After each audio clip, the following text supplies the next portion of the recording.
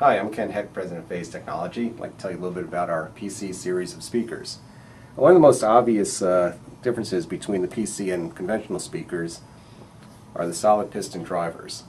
If you look at the front of it, you notice that it's a flat disc that's in the same plane as the front surface of the cabinet. And there's a lot of advantages to a solid piston driver. Let me tell you about them. I'm going to take this woofer apart and magically show you the back. If you notice, the cone has a flat surface, but the back of it is in the shape of a regular cone. It's a molded material, and it's actually molded as a solid piece of material.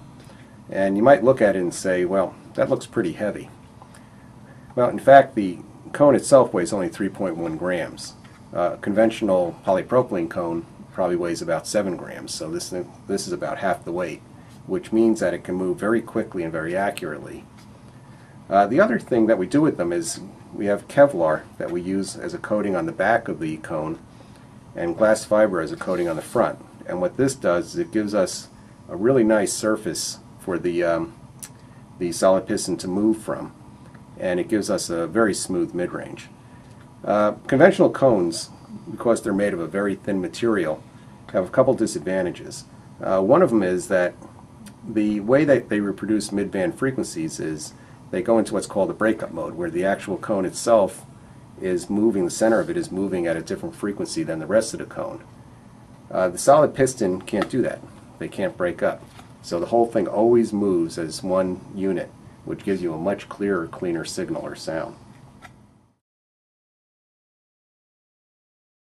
The other advantage of a solid piston is that all the sounds emanate from this front surface. So they're naturally aligned in the time domain with the tweeter and the mid-range. You can see that all of them are in the same surface plane. On a lot of speakers, you'll notice that they're tilted back in order to accomplish the same thing that we can accomplish just mounting a solid piston driver. One of the other big things that you notice is the size of the magnet structure on these things is huge. A conventional speaker, the magnet structure is much, much smaller. And what this gives us, it gives us added control.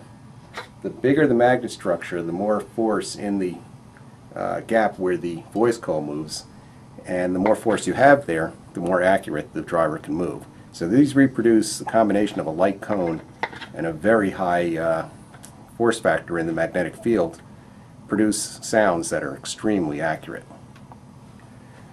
One of the other unique features of the PC series is the rounded or curved sides. It makes for a very, very rigid cabinet. And the reason why you want a rigid cabinet is because when this thing is reproducing sound, it's reproducing as much sound in this direction as it's reproducing inside the cabinet. And all those sounds inside the cabinet tend to vibrate the cabinet surface itself.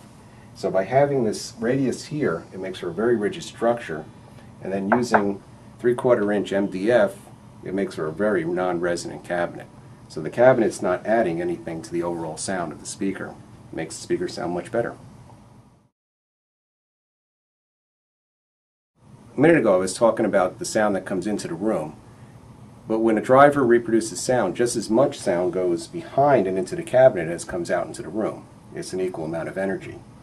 All that sound inside the cabinet has to bounce around and dissipate and go somewhere. With a conventional driver like a polypropylene or paper or even aluminum woofer, they're very thin materials. So those sound waves that are inside the cabinet, all that energy tends to come out right through that thin material and mix with the front wave. Not a good thing.